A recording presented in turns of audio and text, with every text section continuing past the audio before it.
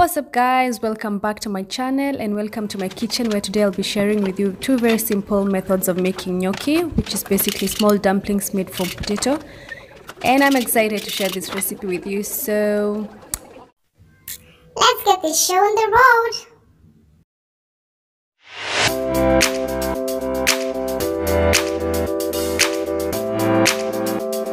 Let's jump right into it. What we're going to need is peas, coriander, red, yellow and green bell peppers and onions, which we're going to slice up in preparation. We're also going to need minced meat, about half a kilo, and of course the star of the show, which is gnocchi. My gnocchi today is not homemade, but you can very easily make your own with the listed ingredients.